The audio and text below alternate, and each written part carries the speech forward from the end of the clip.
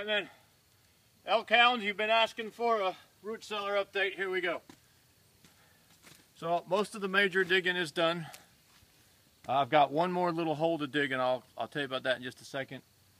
But I thought I'd do this update now because I've got the footer dug, and that was the big deal. I mean, that's where I got stalled out on the last one when we decided we had to fill it back in. So we've kind of come full circle and starting to put in the forms for pouring the floor is kind of a significant moment. So you guys were there on the groundbreaking for the next phase of this thing. That's what's going on there. That's going to be,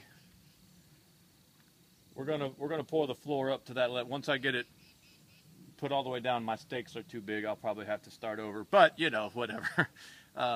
The first form is up. I'm going to form in the rest of this. I know you're probably asking, and you know what? I think I just made an executive decision. That's what I'm going to do. Forget it. I'm only going to form up the front of this. I was going to form up the back so that I could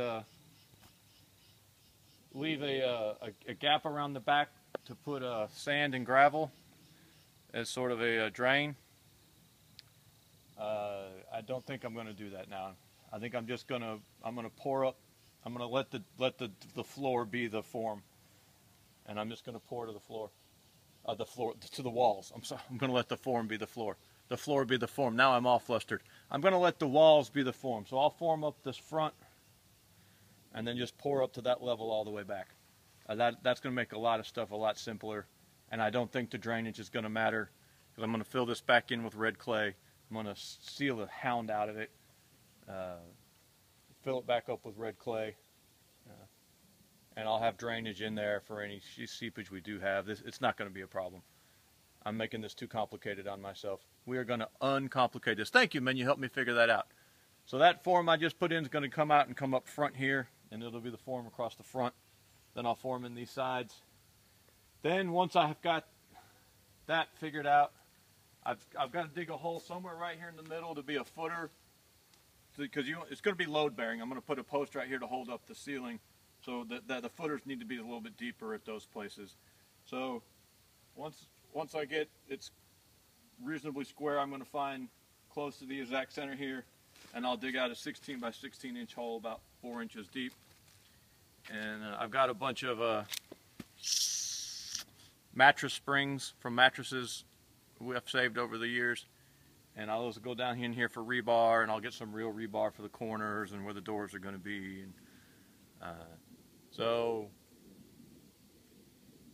oh heck, I could have this form done this week easy. Could. I'm not saying I will. I'm saying I could. And then once the form's done and that little hole will get dug in, 5 minutes.